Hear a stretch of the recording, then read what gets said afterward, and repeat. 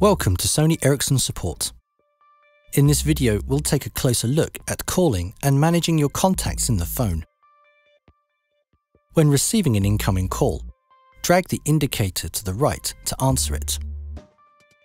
To decline the call, drag the indicator to the left. To end the call, press the End Call button. To make a call, locate the phone icon on the home screen. To dial a number, enter a phone number and tap the Call button. To turn on the loudspeaker during a call, tap the Speaker button.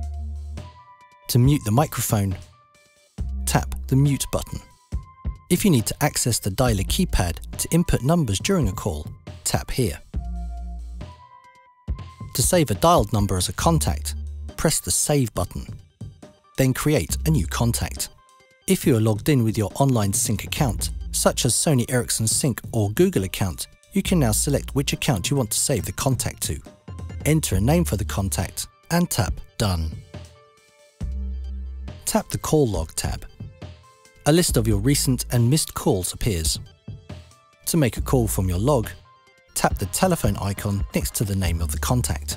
By pressing the name of the contact, you can choose to call the contact, send a text message, or view the contact in detail. Press the back key. If a number appears that isn't in your contact list, tap the number. Then Add to Contacts. Now tap Create New Contact and enter the information for it. Tap Done. Press the back key. Press and hold on a contact. This will bring up a menu with different options. Press the back key. To clear the call log entirely, press the menu key and tap Clear Call Log. When you have missed a call, this symbol appears in the status bar. Drag the status bar downwards and tap the missed call to view it. Now let's have a closer look at your contacts. Tap the Contacts tab. You can now access your contacts by pressing the contact icon from the home screen.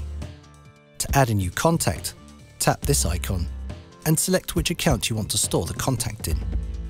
You can either store it in the phone's memory, or you can choose to save it to your online sync account such as Sony Ericsson Sync or Google Sync.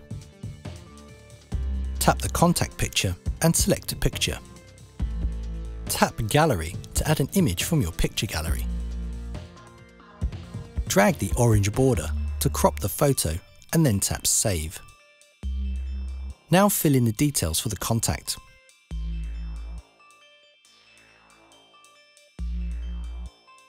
You can add more fields by tapping the plus button and then which type of field you want. You can also set a default ringtone to the contact by tapping here. Tap a ringtone to preview it. When you are happy with your choice, tap Done. When all the details are filled in, tap Done. The contact is now saved. Tap a contact to see the details. Tap Favorite to make the contact appear in the list on the Favorite tab. Tap it again to unfavorite. Press the back key. Since your combined contacts can come from different accounts, such as Facebook, Twitter and Google, you can filter the list and choose which contacts that should be displayed. To do this, tap the Group button. You can now filter the list to only display contacts with phone numbers, or if you have friends on Google Talk in your contacts list.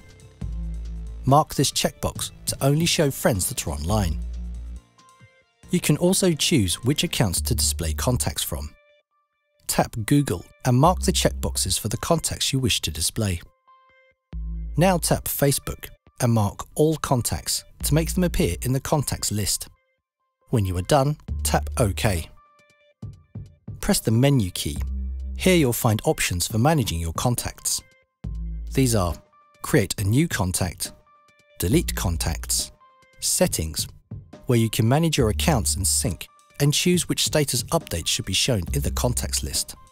Send contacts as a .vcf file via Bluetooth, Gmail or SMS. Import contacts from SIM or memory card and backup contacts. Tap Settings and then Accounts and Sync.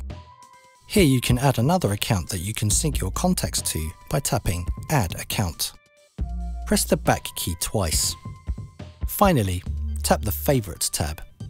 Here, the contacts you have marked as favourites appear for easy access. Thank you for taking the time to watch this film. You'll find more information about your phone by visiting the Xperia ARC support zone, where you can improve your user experience